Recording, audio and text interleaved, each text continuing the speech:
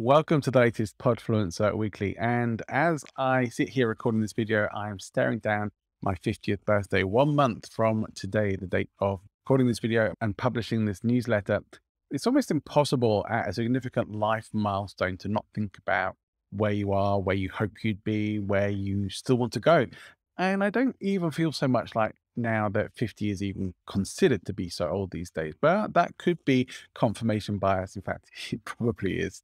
I've been considering things that didn't work out in my life, mainly the professional side of things, and wondering what my life could be like if I'd started out earlier or had clarity sooner on those sorts of things, or if I'd had some wins with the things that I tried out earlier that didn't pay off. The truth is, I'm actually pretty happy with my life these days. And yeah, I'd like to be wealthier. Yes, I'd like to be more successful. And yes, I'd like to be a bigger deal in my own industry than I currently am. But you know what? I'm working on it. I do sometimes stop and think about some of my friends who have not had the opportunity to reach this half century milestone in their lives, and I feel grateful. There really is nowhere I should be. There is just where I am right now. And regardless of mistakes and disappointments throughout my life, my choices are to lament them and throw a 50th birthday pity party, or to celebrate where I am and actually have a celebration. Guess which one I'm choosing. We can probably all relate to life milestones giving us pause to reflect and evaluate. We tend to do it at the end of each year, at the end of a relationship, at the end of a job or business or any significant milestone in our life. And if I'm honest with myself, as I do try to be, and consider why I'm not further ahead, not the level that I dreamed of being at just yet, the answer is simple. As singer Kirsty MacColl once magnificently sang, you just haven't earned it yet, baby. I could tell myself that I've missed my chance, that I'm too old now. It's not going to happen for me. I might as well give up. Or I could tell myself that even if I don't reach the dizzy heights of being known that I would like to get to, I will still do what I can, still keep putting myself out there and still keep doing my best to be helpful and of service to others. Because ultimately, it's not about me, it's about something bigger. Without that something bigger, I think I would have given up already.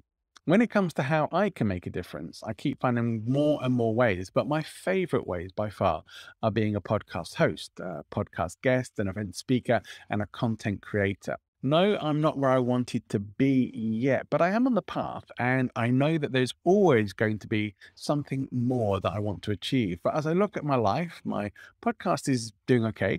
I've finished writing my first book. I've met and married the love of my life. I live in a beautiful city in Spain. I have wonderful friends. I've traveled the world and I'm achieving more and more all the time. So, are you on track or do you feel like your train hasn't really left the station yet? Are you where you want to be or destination unknown? I was reading a post yesterday on LinkedIn about how you really need to have a plan and be committed to putting out good content if you're going to get into podcasting. Well, it's not what I did, but it's pretty good advice. And you don't know what you don't know when you start podcasting, and the learning curve is generally way bigger than most people think. However, I am still a fan of getting started and then figuring it out. But there are exceptions to this. And that one of those would be business related shows that could damage rather than enhance your brand. I don't know what's around the corner, but I am welcoming reaching my half century. 50 circuits around the sun has been pretty good so far, even with all the tough times. I'm focused on how I can help more and make a big difference in the world. And I believe that podcasting is my path to achieving that. And it will be for many others too. I think that this is where new thought leaders starting to emerge. And I see in the content creator world in general that there is more creativity, ideas, and insights than you can ever generally find in mainstream media. I've also been thinking a lot about critical thinking skills and how Rolf Debelli's book, The Art of Thinking Clearly, radically changed my thinking and challenged me to clean up my thinking and confront my own cognitive biases. I plan to have some episodes about this for speaking influence, some of which I have already lined up. Critical thinking, along with understanding of rhetoric, are key to being able to see the world more clearly and shake off influences intended to manipulate and polarize us in society. However, right now it seems like a lonely road that most do not want to take. But I know my audience, and I feel sure that you are the kind of person who welcomes challenge and believes that we should not just accept everything we're told as true. I listened to a podcast this morning where someone who I've been learning from for many years was talking about logical fallacies. It seemed like good timing because it was already on my mind. And although it was a business and marketing podcast, I listened in. As interesting as the discussion was, and the guest was bringing up logical fallacies and critical thinking errors, he was himself guilty of some logical fallacies like poisoning the well, straw man arguments, and ad hominem attacks. Now, don't worry if you don't know what all of those mean, but they really just highlight that without an understanding of critical thinking and logical fallacies, we can't always recognize them when people use them. And even when we know them, we are still highly susceptible to them. We should all aim to be better thinkers and to challenge our own biases and fallacious thinking as well as that of others. We should all aim to be better thinkers and to challenge our own biases and fallacious thinking as well as that of others. This doesn't mean that we're all going to agree on everything, but it does mean that we can start to have more considered conversations that come from our own interpretations of the world rather than the narratives that we are fed on a daily basis from multiple sources, mainly in the media. Some of these things are addressed in a recent podcast episode for Speaking Influence that I recorded with academic Jeremy Sherman, and I hope that you will consider checking that out. The main basis of that discussion was around dealing with our souls, and it was a fascinating chat, if a little spicy in places. I hope you will consider checking it out. If this is an area of interest to you, is there anyone that you would recommend I try to bring on the show to discuss it further?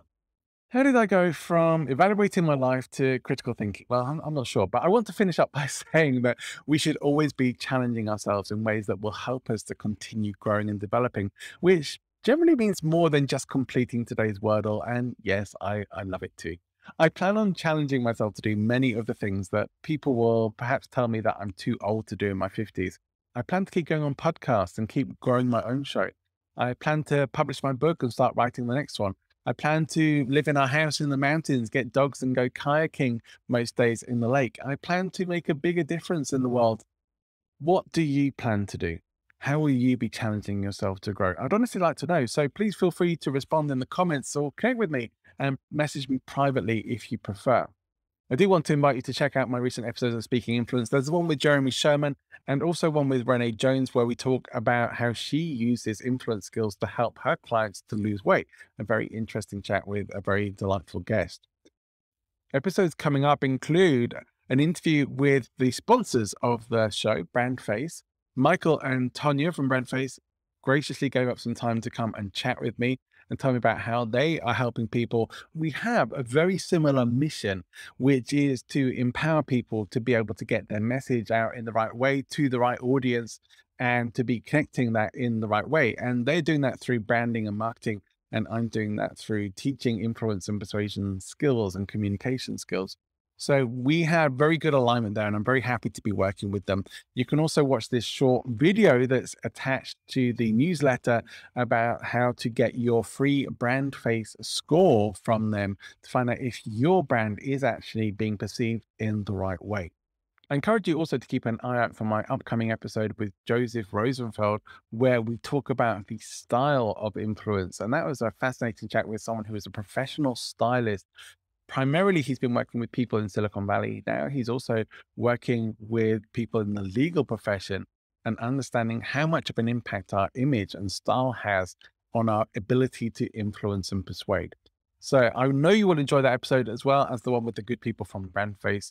Do check those out. I'll be back with another update next week.